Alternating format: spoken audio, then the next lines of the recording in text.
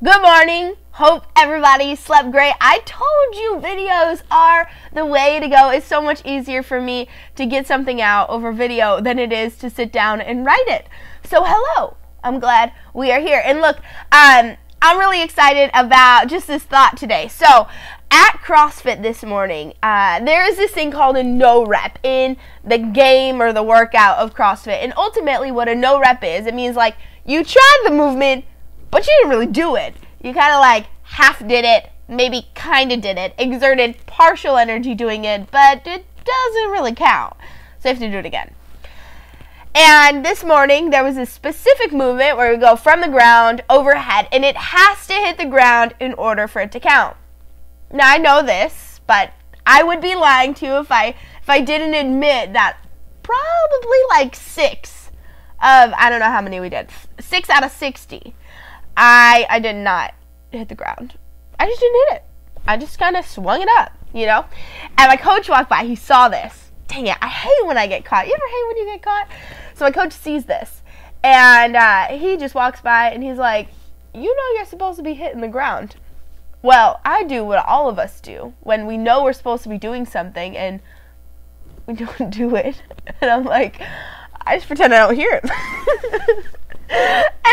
And so he stops, just like looks at me, and he's like, I know you heard me. And then he walks away, and that was the end of the moment. But I say all this because how many of us are doing this in our spiritual lives? You know, where God has given us a specific assignment, God has put us in a specific job, God has given us a specific role, and we're doing it, but we're not really like working for the Lord. We're not doing it with everything that's in us. We're just doing it to say that we're doing the motion, but it's not counting. And I think this can be frustrating because there's a lot of us in seasons where we do the same thing over and over and over again, and we're like, God, why haven't you moved me forward yet? God, why am I not progressing? God, why does it feel like I'm doing the same thing over and over and over again? And friend, that's because you are. I mean, you are. And I think this is so true in our spiritual lives where God has asked us to do something and we're not giving it everything He's given us. We're giving it a little bit of focus. We're trying, you know, we're like, I mean, it's happening, but I'm not really into it. I don't want to do it all the way. And then we're stuck in these cycles. And so I just want to encourage you today, if you feel stuck in a specific cycle, maybe you just feel like God is asking you to do the same thing over and over and over again. Could it be, friend, that like it's just a no rep? It's not that you're not exerting the energy. It's not that you don't even know what to do. It's that you're not really doing it. And so I just want to challenge you, take that to the Lord. Ask Him what are those specific areas that, you know, that He wants you to do full out. And I promise that He will move in a big way and it will count and the workout will end.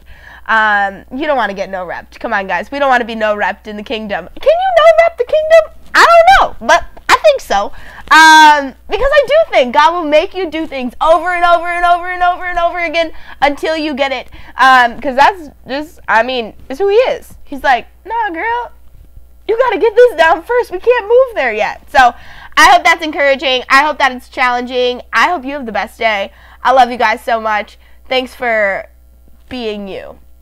Do not no rep your life. Do it. And do it right. And do it the way you're supposed to do it. And do it well. And do it with gladness and joy. And have fun and relax a little bit. But do it. Dang. Arise and go. I love you guys. Catch you on the flip side. Peace.